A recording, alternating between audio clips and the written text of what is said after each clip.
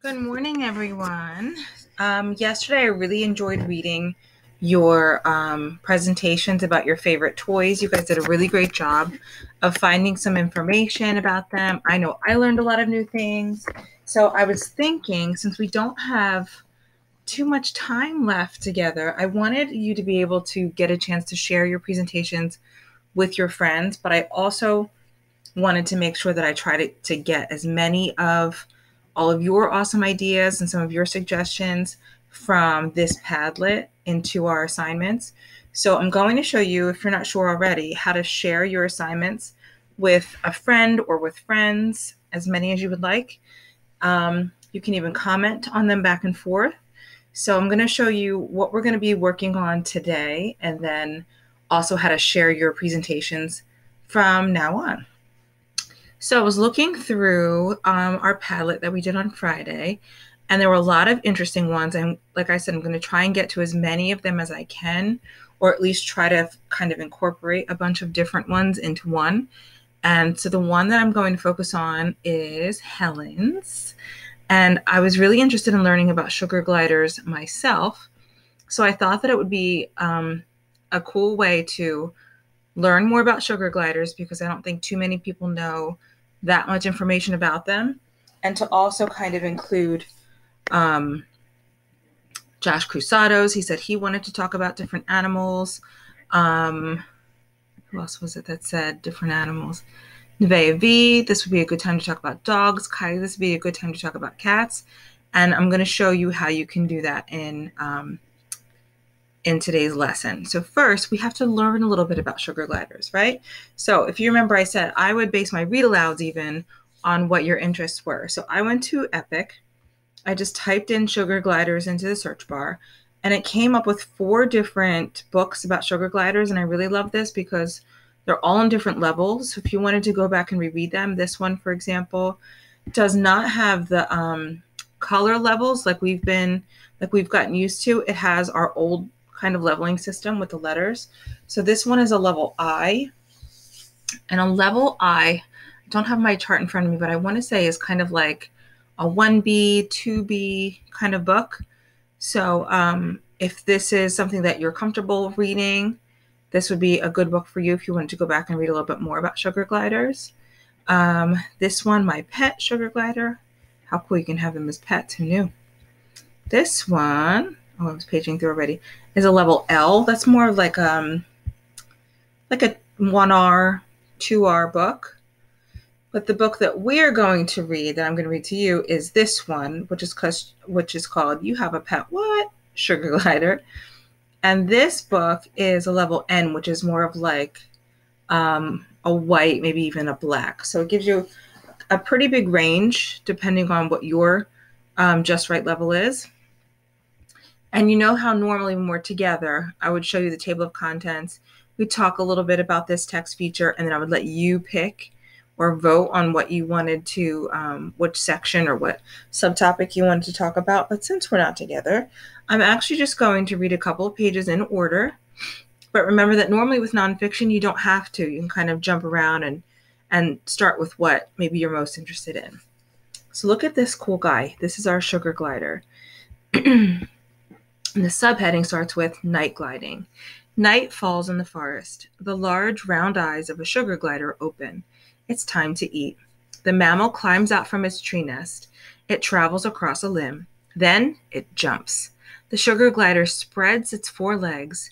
The skin stretches from its wrists to its ankles. The skin acts like a kite. It catches the wind. The sugar glider soars from limb to limb. It searches for its next meal. Tree sap and insects are good finds. A sugar glider is a marsupial. And again, think about what this text feature is. It's bold. So that means that if it's a bold word, marsupial, they'll give you a little bit more. So you just heard the pronunciation. They tell you it's part of speech. It's an adjective or a describing word, and that it's a noun. So marsupial is basically like a type of mammal like a kangaroo possum that has a pouch for its babies. So believe it or not, this little guy has a little pouch in there for its babies. A sugar glider is a marsupial like a kangaroo. This is a kind of mammal. Only 3 kinds of mammals can glide. The sugar glider is one. That's one reason this animal makes a unique pet. And here's a fun fact. It says a sugar glider can glide up to 196 feet.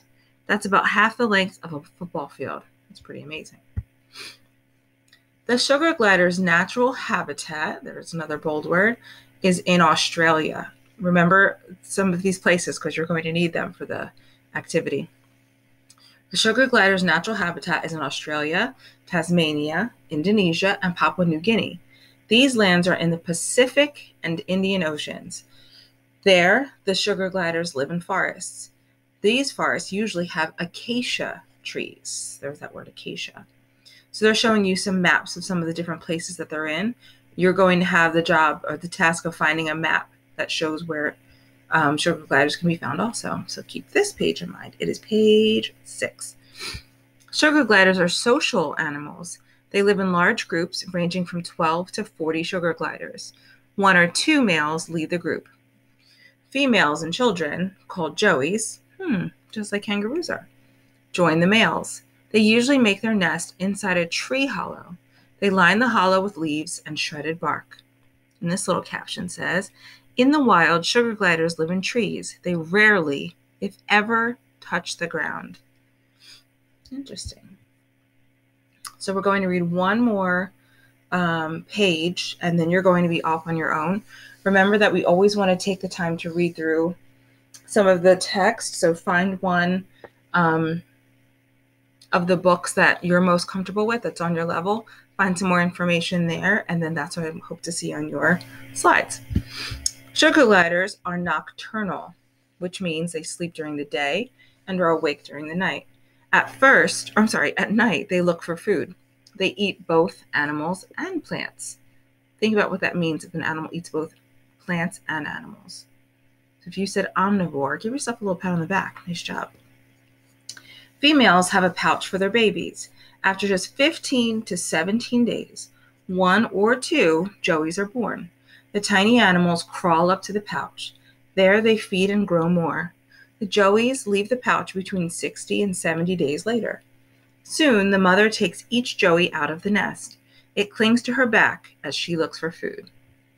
The fun fact here says, do you think that sugar gliders like sweet foods? They sure do. Tree sap, fruit, and flower nectar are their favorites. They also eat insects and bird eggs, believe it or not. This fact was really surprising to me. Check out this caption. A glider joey is born as tiny as a cooked grain of rice. So they're itty bitty when they're born, right? That's a really cool fact. So, like I said, we're going to stop here. There's plenty more. Please don't just stop because I did. You're going to need a diagram, just FYI. Keep going, find out some more information. Or like I said, you can always go back and click through one of the other books if that one is a better fit for your level. When it's time to do your assignment, I've already given your presentation a title. If you want to change the background, that's fine too. Please make sure you write who the research is by. That should be your name on the front page. So you're going to go through and talk about a little bit about what you learned from my reading and then from your own reading from when you started reading about sugar gliders. So the first one is the habitat. So remember, the habitat is where the animal lives. So you're going to write where sugar gliders live and include at least one map. So it could be of any of the locations that they mention in the book. It could be of all of them. It's up to you, but I do need to see a map on this page that shows at least one place where sugar gliders live. A description. So in the description, you're going to describe what a sugar glider is like. So name at least 3 distinct features. Please don't just tell me what colors they are, because that's something I can see easily from the picture. But instead, write down cool things that we learned about the sugar gliders. I know I even learned some things, so you definitely should have too. Then you're going to find a diagram, just like you saw on that page that labels each body part. I want to see that on this page. And here you can have some fun writing some fun facts. And again, this can be from my read aloud or it can be from a book that you read. And then here's where you get to write about your favorite animal. So remember I said this will be our way that those of you who really want to talk about dogs or cats or whatever your favorite animal was, this would be a good place to do it, because I don't think we'll have enough time to get to everybody's. I hope we do. But either way, jot down some cool facts about your animal here. You can include some pictures. But then when you're done, as always, you're going to turn it in to me. I'm trying to double check. I think you have the option to share. Now that I'm looking at it, I'm getting a little confused. But this is what I'm going to have you do. If you have that share button, you're going to click on share, and you can actually type in the names of your friends, and the rest of their email should pop up. So let's just say I wanted to share this with, after I was done, with Annie, because I know that she mentioned to me that she also likes sugar gliders. Make sure it's her first name and last name, and it is. Click on her name, and it'll pop up. Then next to her name, there's a little pull down, what this pencil is, and it says edit files directly. You don't want your friends changing anything. So instead, you're going to pull down this menu and click on can view. And then that way, they can just read your presentation, but they're not changing anything. And then you'll click send. So that's a cool thing that we're going to add here. If for some reason you're unable to do that, we'll figure out another way to do it. Now that I'm looking at the screen, I'm just wondering if my page is the same as yours. But that's actually your only job for today, because I know it's kind of a big one with writing down the facts in complete sentences and finding each of the things and then talking about your own. But remember that the next thing that we're going to be doing is sharing with our friends. Take a look at some of the ones that they have done if they're sharing it with you. You can even go back and share yesterday's if you wanted to talk about or share the slides of your favorite toy. Okay, I think I'm just scanning my tabs up top. I think we are all good to go. So thank you for teaching me new things about different toys yesterday, and I can't wait to hear about your favorite animals and even more about sugar gliders today.